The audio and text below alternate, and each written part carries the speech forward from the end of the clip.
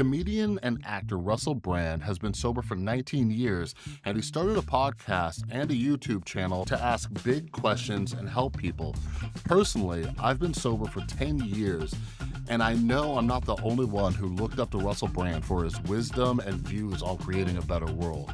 Since the start of the COVID pandemic, he's gained more and more popularity, but it's not for anything close to the content that he was making before. Today, he thrives off of clickbaiting people to his videos with sensational conspiratorial titles like, "What? The Great Reset is not a conspiracy," and "This is why they censored Trump," and "Hang on, they're owned by Big Pharma?" He abandoned trying to help people improve their overall well-being in lieu of pandering to a conspiracy-prone type of audience. And now he's whitewashing someone like Alex Jones, who has not only done atrocious things in the past, but he's continuing to do so. But I think as a figure, Alex Jones is more like a shaman or evangelical preacher. He operates on the periphery of a culture, telling you stuff that sometimes seems mad and hysterical, but many times, of course not this terrible example around Sandy Hook, but many times he's been ahead of the curve. He's talked about stuff like bioengineering, he's talked about financial corruption, he's talked about elites collaborating. There are examples of things where Alex Jones has been ahead of his time. But Russell Brand was already a multi-millionaire. So why is he doing this?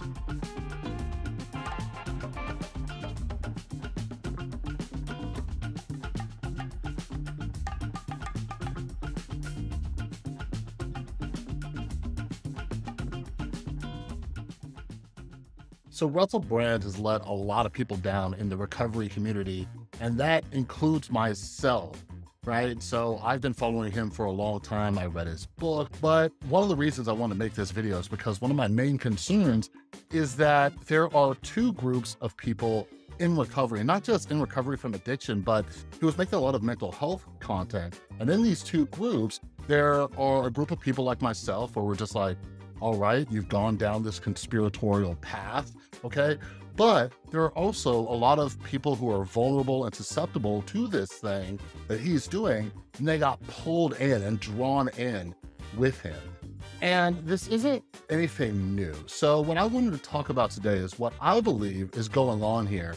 And what I think we're seeing is a recovering addict who has now become addicted to status.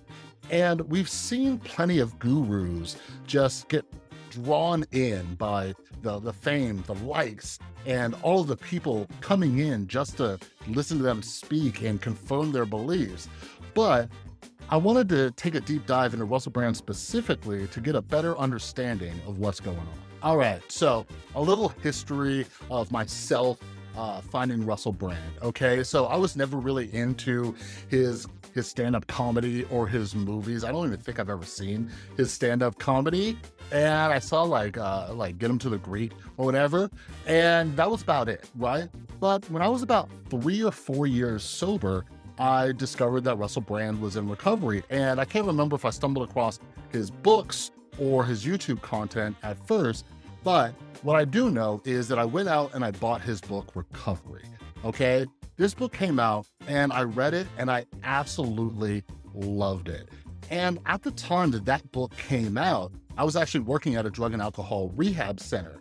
I was doing kind of peer support. Like I said, I had a few years sobriety. So I would do groups, I would do some one-on-one stuff, you know, and just share my story and tell people how I stayed sober, give them advice, you know, try to get them to, you know, be like, hey, maybe 12-step programs can work for me too once I leave here. You know what I mean? But I also like to explain to people there's a whole menu of a recovery. And I would tell them, like, it literally does not matter what you do as long as you do something. Okay? And that's kind of important because that's one of the reasons why I love Russell Brand's book, Recovery. Okay? Because here's the thing, when I got sober through 12-step programs. I'm an atheist. I didn't think that was possible, but I met a guy who had like 5 years sober and he was an atheist in AA. So I'm like, oh, cool. I guess I can do it too. But anyways, as I started to work the program, you start to realize, right? Like once you get the whole God thing out of the way, that this is just, you know, some great principles in life, right? Like For example, one of the steps is when we were wrong, we promptly admitted it. Like, who can argue with that? You know what I mean? One of the steps is like taking a daily inventory. At the end of the day, take a look back, reflect, and say, did I cause anybody harm? Do I owe anybody an apology? You know? So one of the things I learned, because when I got sober, you know, I became all like, you know, a completely different person than I was in my addiction. I used to have a lot of friends who would come in and ask me like, hey, you know, what should I do in this situation? All this, like, Chris, how do you stay so calm and everything? But anyways, I would relate to them without telling them those 12-step stuff. I would relate to them things that I had learned, right? And that's what I loved about Russell Brand's book, Recovery. So his book broke down the 12 steps, but he did such an amazing job showing how these principles could work for anybody, right? So not only did I recommend it to people in the rehab, the clients who were coming in, but I also recommended it to just like friends. I don't know if any like non-recovery people actually read it, but I recommended this book just left and right all the time. Another thing that's important to note is right around this time too was when I discovered meditation. So I suffered from, you know, crippling anxiety and depression, and I was on anti-anxiety medications, and eventually the medications weren't working as well. And that's how I found meditation. And I was like, oh my God, this is amazing. And one thing that I loved about Russell Brand was that he was into meditation and all this kind of like spiritual stuff as well. And on his podcast, he brought in just so many amazing meditation teachers and people who talked about meditation, like Sam Harris, Sharon Salzberg, and Ruby Wax, and so many other people. And he had just like such amazing conversations. But there is a tendency more broadly, say in the mindfulness movement, the well-being movement, personal development, to present these theologically underwritten ancient techniques in the context of their efficacy in rather more modern constructs, i.e., to simplify it, meditate and you will become more successful, meditate and you, that kind of thing. That I don't like. I mean, well, I can't say I don't like. The fact of the matter is, transcendental meditation goes back over 5,000 years. It's been available and lost and available and lost. And it always has to, meditation always has to be taught in the language of the time, in the vocabulary of the time and the need of the time. Otherwise, it becomes obscure and irrelevant. Like, just look at that clip. Look at that conversation they were having, right? Like, in a minute, we're going to dive into some of Russell Brand's current content. But did you see the way that they were talking? Like, I used to love that stuff. And that's what brought a lot of people like me into it. And the other thing that was great about Russell Brand's podcast and his conversations was that he had no problem pressing people on, you know, certain opinions they had. As I mentioned, he used to have Sam Harris on. And I remember one episode when he was pushing back on Sam Harris, because Sam Harris has a lot of criticisms of Islam and everything, but he would push back on Sam and have no problem with it. Jordan Peterson would come on and he pushed back on Jordan Peterson. Then there's his famous interview with Candace Owens. I agree, but do you not think this individualistic culture is in itself destroying the principles at a spiritual, human level of community? Do you not think when people see this economic inequality, this disparity, I'm not talking about hating your little rich friend Lola Bell or whoever it was, you went round to see her nanny and were infuriated by it, but thought, oh, well, maybe one day I'll have my own nanny. Do you not think that economic inequality creates in the human being a sense of injustice, of unfairness? Because people, do you know what, Candice? 90% of people that are rich, do you know why they're rich? They was born rich. I'm going to tell you something. I think that economic disparity creates that feeling, but a fundamental understanding in economics can help You know that most people that are rich are born rich. It's not like there's a tiny minority of people that are like you, that come from a poor background and manage to overcome it. And this is what's a problem I've noticed with a lot of great people, is they sort of believe that their greatness is something that can be replicated, and I don't think it can. But then something happened.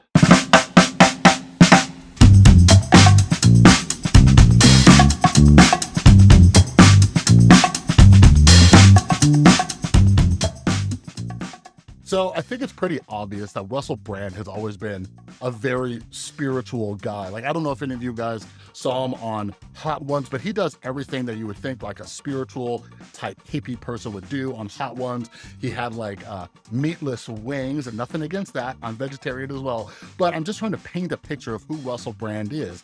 very spiritual, we're all connected, we're all one. And what's interesting about Russell Brand and how much I used to consume his content is that he was so left-leaning. And this is, around the time when I wasn't really into politics the way I am now, but it's safe to say that Russell Brand really introduced me to progressive politics. He had me start looking at the world in a different way. He started having me question things about, who's actually in power, who's actually running things, how much does my vote matter? Are the people in these systems actually looking out for the everyday people, right? I remember just in all his episodes, he had this question, right? He had this question that he would always ask everybody. He would always ask them, who has the power, right? No matter what systems they were talking about, no matter what the conversation was, Russell had this curiosity of like, who has the power in this situation? And I think that's just very interesting because, this is something that us progressives think about a lot, like who's in power, who's in control, is somebody being exploited, are things equal, are things fair? And Russell really introduced me to that idea. So knowing how much Russell Brand, was kind of like a left-leaning hippie, how much he kind of questioned power, how progressive he was, all of that, it's kind of not surprising where he's ended up today. There's a political science theory known as the horseshoe theory that was popularized by Jean-Pierre Fay back in 2002. Fay is a French philosopher, and this theory states that the far left and the far right are closer to each other than they are to the center. The good news is that we have far more in common than many of us think. For example, although it wasn't about political affiliation, there's a famous SNL sketch with Tom Hanks showing how a MAGA-loving redneck white guy has a ton in common with black people. This sketch is an episode of Black Jeopardy where Kenan Thompson is the host and asks questions that most black people would know the answers to, but white people wouldn't. The contestants are Keely, Shanice, and then Doug, who is played by Tom Hanks, decked out in a jean jacket and a MAGA hat. Host Donnell Jackson, played by Kenan Thompson, reads the answer for the category They Out Here Saying. And the answer is, they out here saying the new iPhone wants your thumbprint for your protection. Doug instantly buzzes in and he says, "What is? I don't think so. That's how they get ya." And Donnell screams, "Yes." With equal parts enthusiasm and a little bit of confusion. Doug goes on to say, "Nah, I read that goes straight to the government."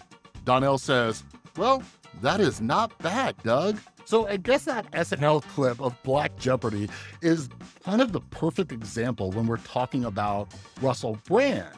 Because Russell Brand is so anti-capitalist, he's a leftist, and he's found this audience with right-wing conspiracy theorists. So here's a quick history lesson for those of you who don't know, maybe some of you Gen Z folks who stumbled across this. Leftists were kind of the OG anti-vaxxers.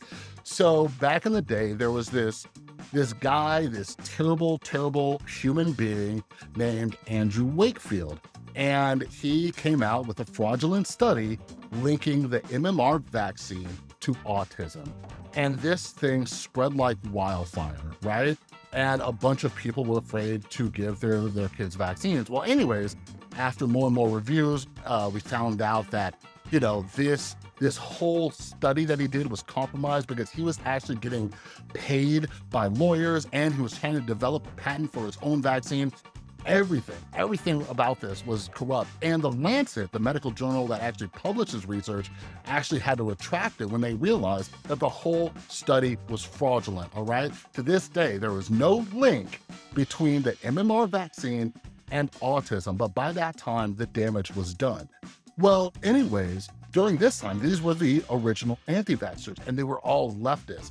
So when you think about this, the left is very, like, oh, we're all natural and stuff like that. Like you think about kind of like that, the Los Angeles, West Coast, or even East Coast, just the coastal liberals, right? Just really into yoga, really into going to Whole Foods, all of those kind of things. Like these were the original anti-vaxxers. So when we're discussing the horseshoe theory, when you're going so far left, you meet up with the far right. it kind of starts to make sense. So Brand is so far left that he doesn't trust the government, he doesn't trust the system, and he especially doesn't like big pharma. He doesn't trust them either.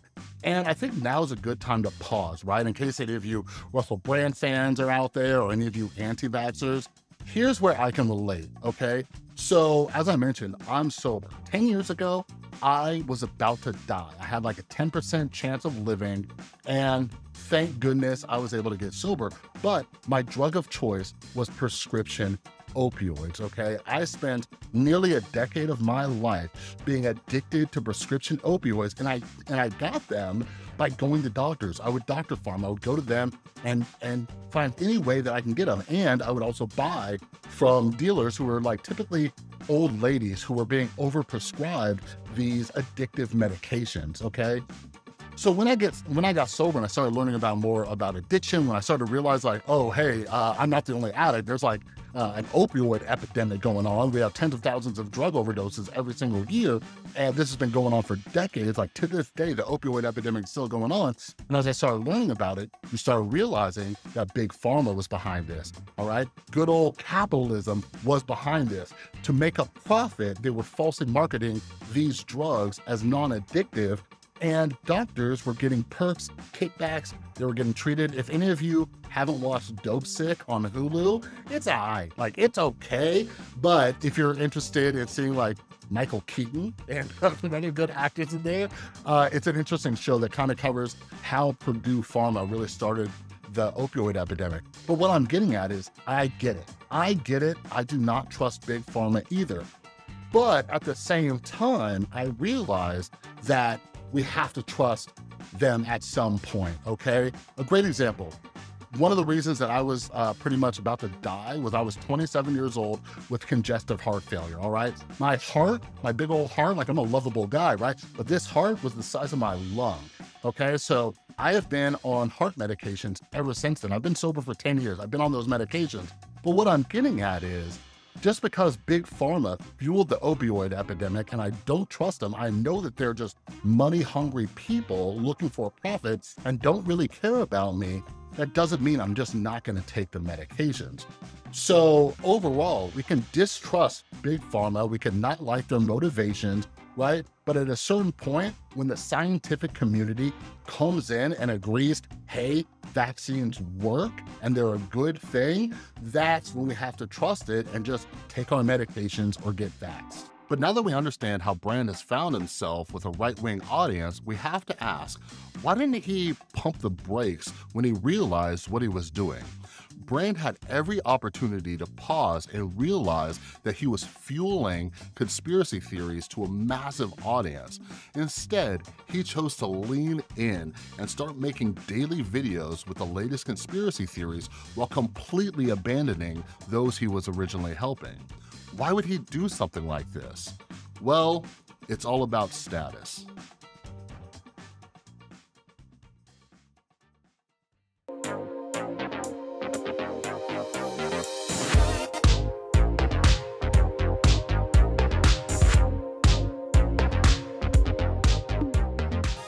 I always say that if you want to understand human behavior, you have to start by understanding status. We evolved to seek status, and natural selection chose it because it's so beneficial.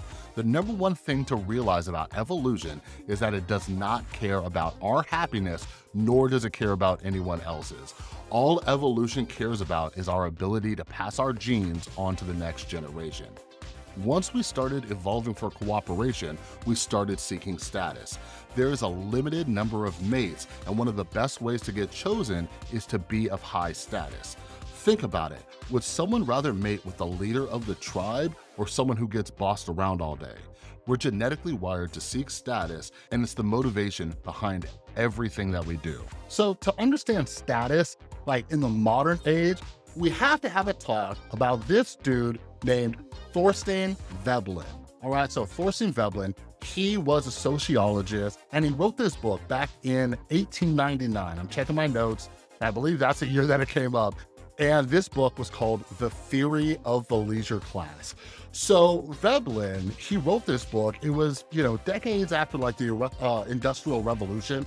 got really going and we started seeing like massive amounts of wealth. And this dude, Thorstein Veblen, he used to sit around and just look at the wealthy. He would look at the elites and he would wonder, you know, just about human behavior. Why are they buying these things? Why are they acting in certain ways? Why do they care about which fork you use when you're at dinner? But anyways, in his book, The Theory of the Leisure Class, he was trying to better understand things in the age of capitalism, and what he noticed was the wealthy and the elites, they were constantly trying to separate themselves from the lower class, all right? So the wealthy needed this because you don't want to get mixed up. You don't want people to think that you might be one of them. You don't want someone to look at you and think that you're, you know, down there working in a factory or something crazy like that. So something that Thorstein Veblen came up with is what we're going to be talking about next. And it's this thing called conspicuous consumption, and it's a great example of this. In The Theory of the Leisure Class, Veblen explains how the old methods of showing status as a male no longer work. He is no longer simply the successful, aggressive male, the man of strength, resource, and intrepidity. In order to avoid stultification, he must also cultivate his taste, for now it becomes incumbent on him to discriminate with some nicety between the noble and the ignoble in consumable goods. See, back in the day, our ancestors showcased status with strength and acts of courage. When Veblen wrote this, it was a few decades after the Industrial Revolution when people started becoming extremely wealthy. The men of wealth no longer needed to be the fastest or the strongest, but they needed to show their status in another way. Conspicuous consumption is the act of buying more expensive goods so people know that you're of higher status. If you want people to know that you're rich and powerful, what better way than to have things that lower class people can't afford? So with conspicuous consumption, just sit back and think about this. Ask yourself, what goes through your mind when you see somebody driving by in a Mercedes-Benz or BMW? Or what goes through your head when you see somebody wearing Gucci or Prada or one of these very high-end, expensive pieces of clothing?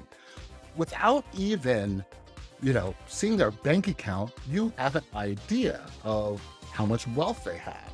All right? I forgot which book I was reading, but it was really interesting. They mentioned, you know, how Gucci, like, I don't own any Gucci, but Gucci has very, you know, specific colors. Okay, so even if you just look from a mile away and you see those colors, you're like, oh, that's Gucci, right? Or Louis Vuitton or whatever these high-end things are. What is the symbol that's on this thing that shows your status? What shows your wealth? So capitalist companies, they are just so in love with our constant need to show our status. And they're great at it. That's what all of their marketing techniques are. I remember in Johann Hari's book, Lost Connections, one of my favorite books about depression, he said something that I just have never forgotten. And maybe it's because I've worked in marketing for quite a while now, but he said this. He said, the worst marketer in the world would tell you that, hey, you're perfect just the way you are. You don't need to impress anybody, right? That would be terrible marketing.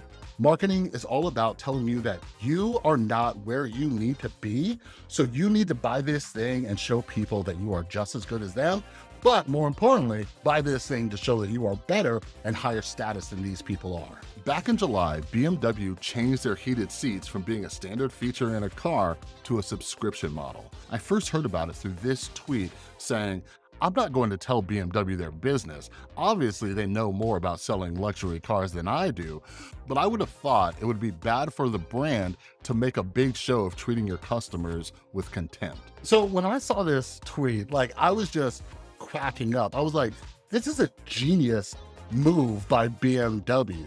Right? Because if you drive a BMW, you're already showing your status. You're showing the entire world. Like I said, when you see somebody drive by in a BMW, you don't think that that person is a bagger at your local grocery store, right? You're like, this person makes some money. Now, think about this. Think about this from BMW's perspective. Okay, they have a bunch of people who own BMWs. What kind of person is that? What kind of groups do they hang out in? All right, there's a little something called branding. What are the type of people who are drawn to your brand? Now imagine a man or a woman hanging out with their group of friends. All of them are BMW owners, and all these people have the subscription for the heated BMW seats. All right, now imagine that this person that we're talking about They're the one person without an $18 per month subscription for the heated seats. When we're talking about status, what do you think the rest of the people in that group are thinking? They're thinking, this is a broke fool. Why can't they afford these heated seats? So BMW, understanding this isn't contempt for their customers. And frankly, I don't feel bad for them, right? They are pushing this on wealthy, rich people, right? If this was somebody like, a McDonald's or a Walmart taking advantage of the lower class, which they do regularly, but that's a video for another time, I would feel a little bit bad about it, right? But charging rich people $18 a month to make sure that they could stay on the same status level as their friends, that I will not lose an ounce of sleep over that. Now, I want you to remember that story about BMW because we're gonna touch on it in just a little bit. But anyways, for all of us, for me and you, okay, we don't want to get suckered into this conspicuous consumption, okay? So next time you see some marketing, everything like that, next time we're making purchases, why am I buying this? Because I live here in Las Vegas and people spend insane amounts of money purely for conspicuous consumption, right? You've probably seen those YouTube videos. I think BuzzFeed did them all the time. $10 burger versus $100 burger, all this stuff. And a lot of times, maybe the taste is a little bit better, but most of the time it's not. And they've actually done some really interesting research where they've gotten wine connoisseurs and they've lied to them and said, oh, this is a $500 bottle of wine, aged, blah, blah, blah, blah, blah, lied to them. And they can't tell the difference between these things. But anyways, what I'm getting at is when people head down to the Las Vegas Strip and they get very expensive food, or they walk into, a certain restaurant that's hundreds of dollars per plate, this is a form of conspicuous consumption. They're showing off. They're showing to people, hey, here is my status. Returning back to the BMW heated seats, people seek higher status within their groups. And that's what we're seeing with Russell Brand. Again, he has all of the money in the world and he's famous. He's a multi-millionaire and anyone who follows him already knows that. So he doesn't need to buy anything expensive to show off his status. Now that he's found a new following, he has to elevate his status within that new group.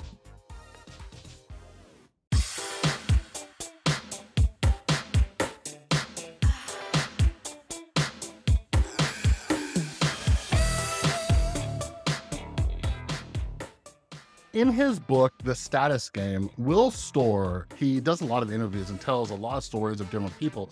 But there's one story that really stuck out to me. It was the story of this woman named Miranda, and she became really entrenched in an anti-vax community. She was pregnant and about to have a baby, and she had a midwife. And they were talking, and she was telling the midwife, yeah, I'm planning on getting my kid vaccinated. And the midwife is like, whoa, whoa, whoa.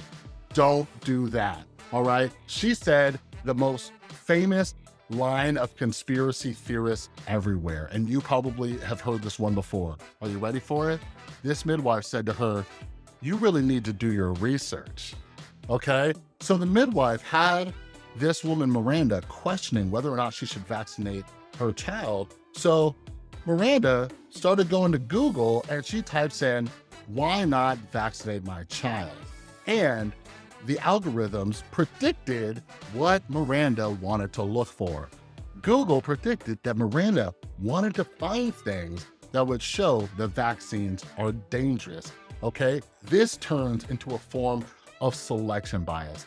By the way, I just want all of you out there to know, just because I have a background in search engine optimization, be careful with what you type into Google. Keep that in mind. Ask yourself, all of you are watching this on YouTube, you've seen how it works. Once you watch something, it recommends something else. It's like, oh, you watched this video from start to finish. Here's another video. Like right now, on your little sidebar of recommended videos, or if you're on your phone, it's probably recommending you some Russell Brand videos, okay? So keep that in mind. But what happened with Miranda is because she typed that in, Google assumed that she wanted to go and find information like that. And then what happens is the more you click, the more you read, the more Google thinks that this is the content that you want. And that is how people fall into rabbit holes. And that is also why what Russell Brand is doing is extremely dangerous.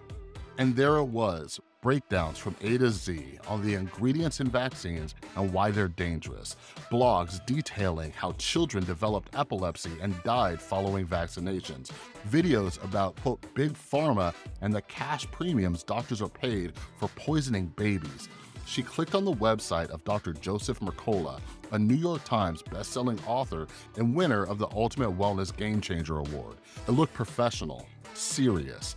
Mercola, take control of your health. At the time of writing, its main story announced, kids given vaccines have 22 times the rate of ear infections, 32 times the rate of sinusitis, 4 times allergies, 2 times asthma, 4 times hay fever, 3 times ADHD, and 19 times higher odds of autism based on this 7,850 person survey. Yet 98% of parents give it to their children. So I've been trying to teach my son to be a better critical thinker.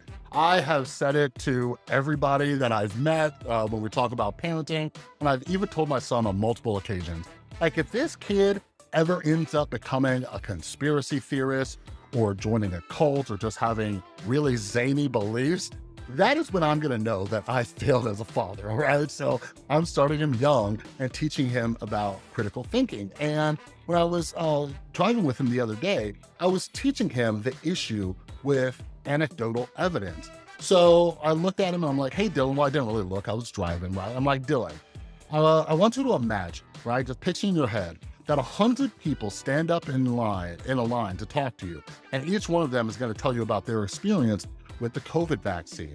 And let's say every single one of those 100 people told you that they had some kind of strange reaction to the vaccine, whether it was a rash or whether they got sick, whatever it was. And I asked them, what would you think? Well, my son and I just finished this amazing book, You Are Not So Smart by David McCraney. And in that book, we discussed, or we read about it, then discussed the availability heuristic, okay? The availability heuristic is our mind tends to think that things are much more common than they are based on the information that we're getting on a regular basis, or what's most prevalent in our mind. For example, you see a bunch of news about the single shark attacks that happened in Australia or California or whatever, and you start thinking that shark attacks are very common. But when you actually look at the numbers, they're not that common at all. So anyways, my son, when I asked him, I'm like, let's say 100 people came up to you and told you that they had a weird reaction to the COVID vaccine. So he realized that this is anecdotal evidence, and anecdotal evidence doesn't mean much when it comes to scientific research as a whole. So when we look at the numbers of this thing, like as of the time of recording this, globally, we've given out about 12 billion COVID vaccines, 12 billion doses of the vaccine, okay? So when you think about 100 people lining up, that is nothing in comparison to the big picture. And typically, even if you're, a vaccine skeptic or you're hesitant, and, I'm not a doctor, I'm not gonna get into all of these things, and this is, a decision between you and your doctors, whether or not you're gonna get boosted and all that other stuff. But I'm gonna link a couple channels down below, like Dr. Susan and some others, right? But they talk about how a lot of the anti-vax people like Russell Brand and some other bad actors who are out here on YouTube, they're taking a lot of anecdotal evidence, okay? And it's a major problem, and it's why we all need to defend against it, because a lot of people who are watching Russell Brand and these other people who are talking about these adverse reactions, they are using the availability heuristic, and they're just thinking in anecdotes, and B, what you'll find is if you watch a lot of people who debunk these things, those people aren't even really looking at the research papers correctly, and there's a lot that's missing. Miranda slid further down the rabbit hole, but what made it worse was finding an echo chamber in the form of a Facebook group. Facebook was the big one, she said. You find a Facebook group, join it, and it sucks you in. One of the groups was the Great Mothers Questioning Vaccines. She made her first comment announcing herself as, quote, vaccine hesitant, and it didn't take long. As Miranda got more comfortable in the group, she started realizing how you can gain status with the other members. Her indoctrination was rapid. She played that slot machine for status and kept on winning. You're socially rewarded for going with the group, she said. It's Facebook likes, it's comments like, yeah, way to go, mom. You're so strong. You're so smart. You're doing the best thing. Soon, Miranda was out in the world playing a virtue game, evangelizing her new beliefs. She told her mother and her cousins. She began looking for any reason to raise the topic socially. You want to bring it up with people you can argue with because you want to be like, I'm smarter than you. I know more than you. Look at this thing I know that you don't. It's really embarrassing to think about now. I thought I knew it all. I thought that's going to show them. They're really going to regret arguing with me. So do you see what's going on here? Now that Miranda was in this group, it wasn't just enough to feel a part of a group. It wasn't just, enough to be one of the moms in that group. Now she was seeking status. Now she wanted to raise up and she wanted to be like, oh, here's my story. Here's who I went off on. Here's the facts that I gave them because I did my own research. All right. And we all need to think about that in the context of our own lives, right? Once we have our own groups, think about how we try to one-up each other with what we know, what we read about, what we heard, all of these other things. When you start looking around, you start seeing this grandstanding kind of everywhere. And grandstanding is something very important that we're also going to touch on pretty soon. But this is all this virtue game of seeking status. I asked Miranda if part of the point was to go back to the group and report in for the status reward. That's absolutely accurate, she said. And that went for everybody. I went to the doctors today, and boy did I show him. I went to my cousins today, and I was spitting fire. You were rewarded for that. The louder you were, the more unmovable you were, the higher you moved up socially. You became someone for other people to strive to be like. You'd look at them and you'd think, they're so confident in everything they're saying. They believe in it so strongly. They're willing to do anything. I need to become this. I think it's an unconscious thing. Humans want to be revered. They want to be on top of the group. Let's take a look at this in the context of Russell Brand. As you can see, he was getting 100,000 views and sometimes hundreds of thousands of views, or it was as low as 60,000. Then look what happened whenever he pushed the Great Reset conspiracy theory. He got 2.6 million views pushing the Great Reset. And then after that, his video about being a vegan dropped to 173,000. After that, having a balanced discussion about the culture war only got him 60,000 views. Fast forward to the COVID vaccine rollout, and you start seeing that much like Miranda, he's being rewarded for videos about the vaccine and Fauci. Not only that, but he was getting a lot of views from pro-Trump people and people who don't like CNN. Will Storr writes in the status game that there are 3 types of these games: the dominance game, the success game, and the virtue game. Russell Brand is playing the virtue game.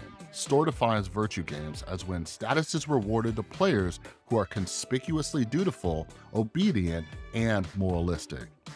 He writes, most of the time we don't check for ourselves what's true. We check with our elites. We believe what we're supposed to. This even counts for the most precious of our beliefs, the ones we categorize as quote-unquote moral. The moral reality we live in is a virtue game. We use our displays of morality to manufacture status. So Will Storr argues that we treat moral beliefs as though they're a moral absolute. During these extreme polarized times, these moral beliefs have completely trumped science and actual evidence. Like, think about how many people just have to do so many mental backflips and they experience this cognitive dissonance just because of what their side believes. And this is something that's just regularly happening, where we just completely disregard the science. It does not matter what the science is. My side believes this, so I will find all of the confirming evidence to make myself believe that that's true. Like, when we think of moral grandstanding, we typically think of the left. But, like, if you look around, especially this last year, and I mentioned this when I made my announcement episode of the podcast of why I was taking a break. This is one of the reasons why the right has become so bad with this kind of moral grandstanding. And just look at people like Ron DeSantis and what he's doing in Florida and how he is pandering directly to his Republican base. And they are just gobbling it up. We can't just stand idly by while woke ideology ravages every institution in our society. We must fight the woke in our schools. We must fight the woke in our businesses. We must fight the woke in government agencies. We can never, ever surrender to woke ideology. And I'll tell you this, the state of Florida is where woke goes to die. Did you hear those cheers in that clip? DeSantis and other Republicans no longer have a definition of what woke is. Due to the virtue game, you simply attack woke and it shows where you stand. And the more that you attack woke, the more status you gain within your group. In grandstanding, philosophers Brandon Warmke and Justin Tosi say, grandstanders seek to elevate their social station, at least within some relevant social network. Often they do this by seeking prestige for their moral qualities.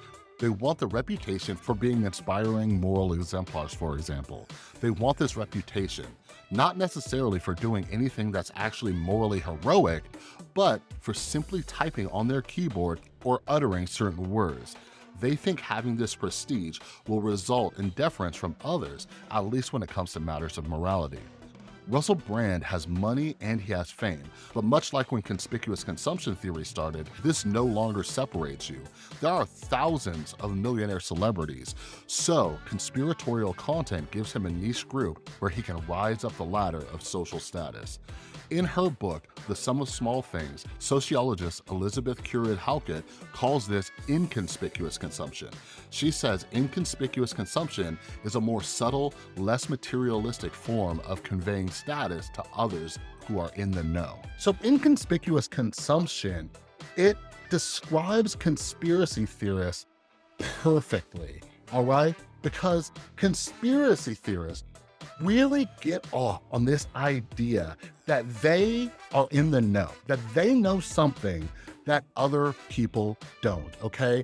And Currid-Halkett, she talks about inconspicuous consumption in our everyday lives by kind of talking about things like, you know, when we go shopping at Whole Foods or the farmer's market, right? Or if we read the New Yorker or certain publications, these are things that don't necessarily cost money. Like she says, they're a little bit more subtle, okay? So it's more about acquiring knowledge. And this is something that's become even bigger in recent years in the age of the internet, right? If you find these sources, if you find these pieces of information that not a lot of people know about, it makes you feel even better, right? Like back in the day, if you read the New York Times or the New Yorker, cool, good for you, right? But if you find this like kind of like independent blog, I can't tell you how many independent news sources, and I'm not talking about like independent news sources like Breaking Points or like Secular Talk or the Humanist Report. I mean like just some random dude sitting in his basement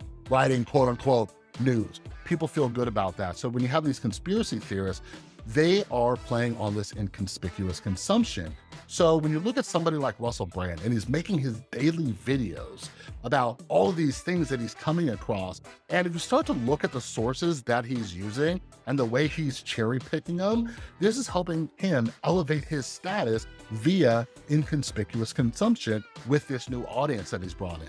But what's terrible about this, and the whole reason that I was even motivated to make this video, is that now Russell Brand's conspiracy theorist-ism has gotten so bad that he is whitewashing Alex Jones.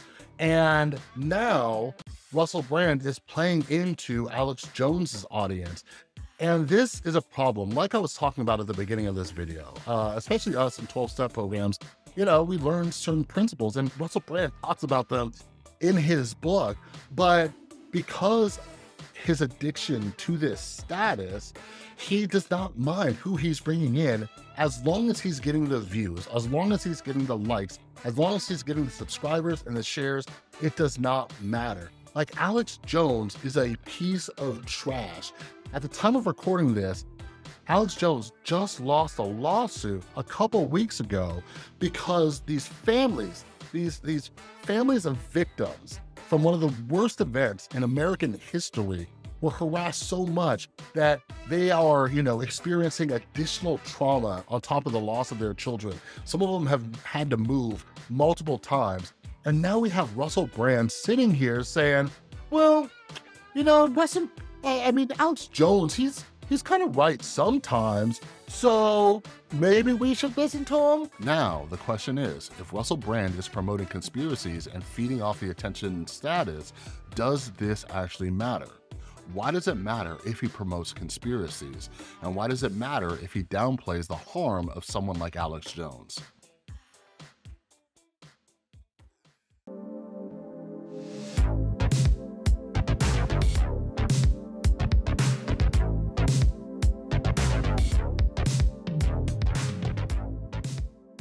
All right, everybody.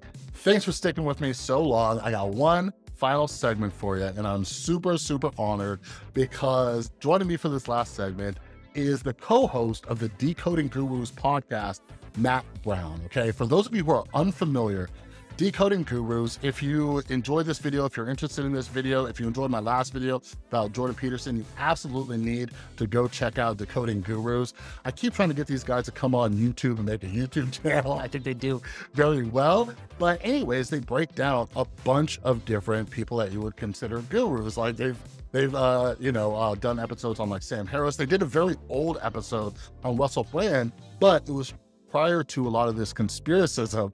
So Matt and I, we talk regularly on Twitter about, Russell Brand and his antics nowadays. And by the way, if you're not yet, follow me on Twitter at The Rewired Soul. Love chatting with all of you. Anyways, super glad that Matt took the time to come on here. I am in Las Vegas, Nevada. Matt is in Australia, and I basically just hit him up. I'm like, Matt, I got an idea. You want to hop on real quick?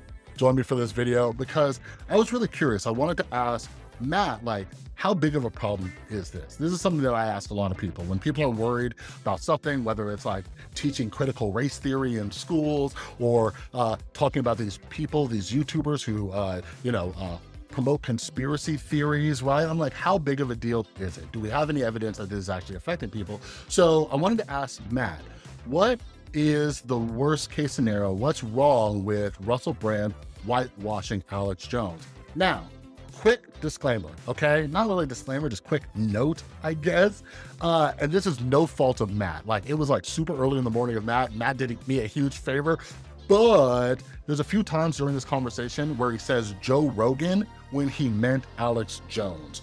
So when that happens, you will see this flash on the screen because he meant Alex Jones, but he said Joe Rogan. So I did a little bit of editing, all right? But anyways, here's my conversation with Matt. And my main question is, why do you think like just kind of whitewashing and kind of downplaying what Alex Jones does is an issue? You know what I mean? Because my concern is it sounds like the slippery slope, just like, oh, this will lead to this, and then this goes here, and people are like, no. He's just right every now and then. That's all I'm saying. Like, why is this kind of a bigger issue? Yeah, I guess I could frame it in terms of this, like a lowering of standards, like a lowering of expectations about what a public commentator, a public intellectual it should be doing and is okay for them to be doing. I think a lot of these people have been so obsessed by the idea of free speech that any kind of pushback to any kind of communication is any kind of chilling effects that might arise from that is such a terrible thing that they hold up someone like Alex Jones as they defend him reflexively as an example of, well, we need to defend everything, right? Nobody should ever be silenced under any circumstances whatsoever. Nobody should be deplatformed. And I think it's quite dangerous because it's a lazy form of free speecherism where the freer the speech is, the better it is. And they think the implicit assumption here is that there's some sort of orthodoxy, some kind of guide rails on mainstream discourse where someone like Alex Jones is offering something, some important insights, something useful that the rest of us aren't allowed to talk about or don't feel comfortable talking about. And it's easy to forget that Alex Jones talks about like liberal cities being populated by literal demons, that he sicked on like his hordes of conspiracy theorists to actually harass the parents of dead children, and that wasn't an isolated mistake. So his his mistakes are not isolated incidents. Like Alex Jones is all about that all the time. Yeah, so when more mainstream characters like Joe Rogan portray him as just a bit of entertainment, just a bit of a fun, maybe a source of some fresh new ideas, that's a total misrepresentation of what Joe Rogan is. Like Joe Rogan is, in truth, a hateful person, a far-right religious fundamentalist. Joe Rogan or Alex Jones? Alex Jones. Make it sound like, wait a second. I'm not a huge fan of Joe. He's not that bad. And, like recently we've seen people like Russell Brand, who, formerly in his career was a pretty normal, charismatic media personality in the UK sphere. He goes on conventional comedy shows and things like that as an entertainer. But Russell Brand has found out that by taking his shtick of having this crazy wisdom, and taking it to the nth degree in terms of conspiracism, and being so skeptical of all orthodoxies, all institutions, and the system, in just gesticulating wildly, he's quite happy to defend Joe Rogan as well, and really pretty much whitewash him as if he's speaking truth to power or something like that. Yeah, let me ask you this one thing, because you guys talk a lot about psychology and whatnot. When I see someone like Russell Brand defend Alex Jones, or kind of be like, hey, he's been right about a couple things. Like, Alex Jones over the years has made thousands of episodes. In each one, he has X amount of conspiracy theories, right? So he's obviously going to have a few hits every now and then. And, I was actually just talking with my son about this, right? And you got to look at the bigger numbers, right? Alex Jones is spitting out tens of thousands of conspiracies. If he lands on 2, why do you think it is that people like Russell Brand or Joe Rogan are saying, see, he was right a couple times? Like what is that with our brains that makes us think that is evidence of anything, or someone's ability to know what's actually going on? Yeah, it's just sloppy thinking, I think. I don't have a term for it, but obviously, a stopped clock is right and all that. It's not very, just being right a couple of times every 1,000 wild claims you make is not helpful.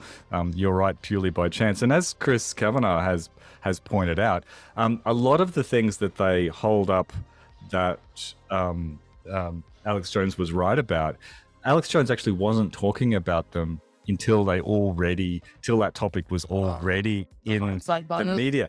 Well, yeah, and then Alex Jones himself will quite happily claim that, I've been talking about this since whatever. But actually, he wasn't. People have gone back and checked. And for instance, he wasn't talking about, who was the guy who committed suicide in the jail because it was Epstein. Topics like that. He actually wasn't talking about that, except maybe in the most general terms about, these Democrats are all sex traffickers and doing their evil rituals, whatever. Like, if you say all that stuff, this vague, general, just, evil stuff is happening everywhere, then you can't point to a very specific instance and say, I was talking about that. Yeah. Actually, Alex Jones tends to latch onto them after they become a big deal in the discourse. That's interesting. Let me just add to this one last thing, since you guys specialize in gurus, because my main concern is the audience who's listening, who's finding these people like Russell Brand. And when we're talking the context of kind of whitewashing Alex Jones, have you seen or heard from anybody doing your episodes of how somebody got sucked in by a guru, and it kind of like led them down rabbit holes and things like that? And even, your podcast might have helped them like start seeing these guys in a different light, because I'm always like, how big of a deal is it? You know what I mean? But obviously with Russell Brand constantly talking about Davos and, the vaccines, my concern is how many people has he convinced not to get vaccinated? You know what I mean? Yeah. It's difficult to put numbers on it, isn't it? Like, they have these big audiences, they have big viewer numbers, they have a lot of people donating to Patreons and things like that, Substacks. But it's hard. It's always hard to say for for sure how many people are being influenced. We have, it's just anecdotal, but we have received quite a few emails, very nice ones, from people who said that they really had gone down these rabbit holes and gotten progressively more and more, worried about the globalists and all of the stuff that the gurus talk about. And then, it was nice to hear that sometimes, just by listening to our show, it just kind of punctured the balloon, and all of that hot air kind of came out, and it just gave them a chance to step back and have a bit of a reality check. And they could still often say to themselves, hey, I read Jordan Peterson's 12 Rules for Life, and it was helpful to me at the time, but I don't feel any need to go along with the rest of this stuff. Yeah, beautiful. I'll cut it right there, but yeah, no, that's perfect. And yeah, man, like, that's the thing too. Like, I think it's hard for people to separate those things, right? Like Russell Brand, I loved his recovery stuff, but now it's time to separate who he is now from that. Like, I still think there's a lot of benefits. Yep. And I talk a little bit about it in this video, but even Jordan Peterson, like you said, he just stuck with self-help, and he would stop talking about climate change for some reason. I'm like, what are you doing? All right, so you know how we do now. We need to talk about the solution. So one of the things that I wish I left that freaking thing recording, because right after we stopped recording, Matt and I started discussing epistemic trust, right? So we are inundated with so much information these days. We're constantly, just on social media. The news is constantly coming out at us. Even if we're not on social media, like, I don't know about you, but I have friends texting me about breaking news, and did you see this? Did you see that? And it's not just, national news, it's global news. And I have my local Las Vegas friends, they're texting me news. So we get so much information. How are we supposed to filter through all of that? So something Matt and I were discussing, and he brought up a great point, is that we're trying to simplify this thing. We're trying to find people who can be our trusted source. We find somebody who sounds like they're telling the truth. They sound like they align with our beliefs. They sound like an honorable person. And that's kind of our shortcut. And we just trust them. But it's not that simple. So a few things, and this is what I personally do. It's what I'm teaching my son. It's what I talk to others about when they ask me about like how to find good sources. So a few things. First one is, ask yourself, who is this person giving me the information? Are they an expert in their field? All right. So in the context of Russell Brand, you're seeing all of the things that Russell Brand talks about. Okay. Davos, the Great Reset, vaccines, lockdowns, all these other things. Russell Brand is an actor and comedian. All right. We have to look at other sources. But when it comes to even COVID specifically, we have to look because, something that kind of sucks is that even people with credentials are human. And some of them are also playing the status game. Some of them are, I don't like to put nefarious reasoning behind why people do what they're doing, but, some of them are putting out bad information as well. So first off, we got to make sure it's an expert. Second off, we got to make sure it's an expert that we can trust. And the best way to do that is to say, okay, what does the scientific community believe as a whole? Because one of the best things that I ever learned is like, it is 2022. We are long past the days when there's some like lone scientist just in their basement and they're about to make the biggest scientific breakthrough of the century. That's not how things work anymore. There are scientists all over the world working together. There's not somebody who's just gonna figure something out, okay? So when the majority of scientists believe something, trust that there was a process behind it, and there are plenty of books that can kind of teach you how that process goes. That really helped me understand what's going on, okay? But lastly, fact check information, look into it. One thing that I personally do to avoid confirmation bias is when I notice something is just really agreeing with what I already believed, that's a red flag in my head. I'm like, okay, who's saying this? What is the best argument against it? Because like we were talking about earlier, the Google algorithms do you no favors at all. All right, you have to go and actively search counter information. You have to look up the best arguments. And sometimes Google is terrible at this. So sometimes you have to go to a different search engine like DuckDuckGo. But I have found a lot of people who are experts in different areas, and I follow them on Twitter, and I will tag them, or I will message them. I say, hey, I heard this, or I saw this article. What do you think about it? Okay, so I like to check with people because they are more than happy to tell me if it's wrong. All right, but in the case of Russell Brand, like, listen, I get it. When it comes to being addicted to status, like, I guess I empathize to a certain degree because a lot of you are new to my YouTube channel, but there was a time when this channel was blowing up and I got hooked on it too. And, you know, it kind of led to some bad things and I've had to learn a lot from it. But in the case of Russell Brand, it's something that, you know, I think everybody is susceptible to, but I think we addicts, it's something that, you know, I don't know. It's almost like what happens when we drink alcohol. Like a lot of regular people, they can abuse it, but we become hooked on it.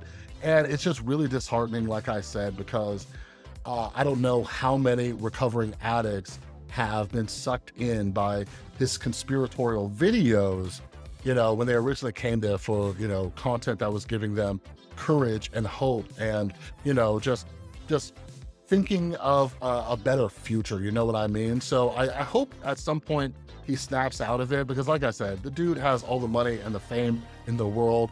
I don't know why he's chasing these subscribers. But anyways, that's all I got for you. Before I let you go, make sure you check down in the description. I have linked Matt's Twitter. Make sure you go follow him. Make sure you check out the Decoding Gurus episodes over on their podcast. They have so many. When I discovered them, I was so late to the party, I started binge watching them. So make sure you check it out. They have some really cool episodes coming out really soon.